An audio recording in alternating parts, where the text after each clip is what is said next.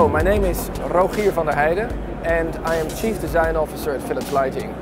And we are here at Light + Building, the biggest trade fair in the world about light and architecture, where we show as a company our latest innovations. Every time we ask ourselves, what is it that we're going to show? I think this time it's easy. The LED has been around now for some time and I think we're showing a lot of new possibilities with light. What was never possible with incandescent bulbs and halogen, you can now do with LED. It is digital. LED is just a chip that gives light. So that means that we can connect it to a bigger system of processors, computers, sensors. So it gives a lot of inspiration for new designs and new applications. We're more than 120 years old here at Philips, but I believe that lighting has never been so exciting as it is now. With the LED, we can really put light into materials. We can make a ceiling glow, or we can make a wall with imagery on it, or we can make smaller objects. We can 3D print something and integrate light. So one example of this integrated light is in the carpet that we developed together with a company from Holland called Dezeen.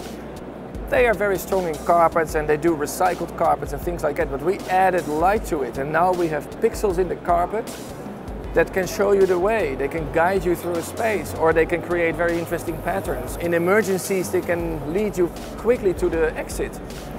These are very important applications that add a lot of new value to what light is in a building.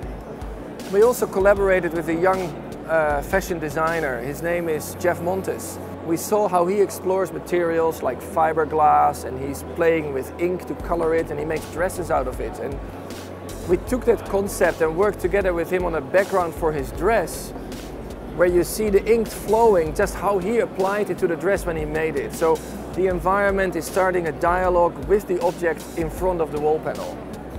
And we call these luminous fabrics.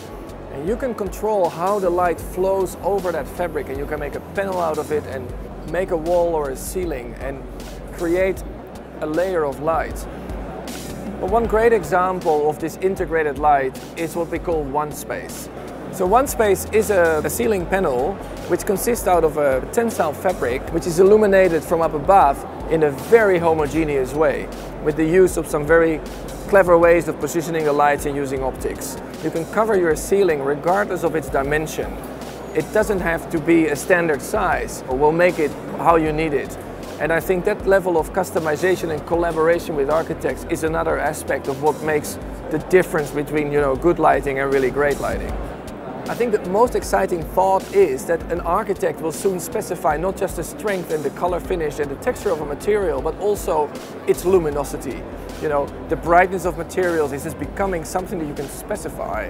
I think it's a very exciting vision.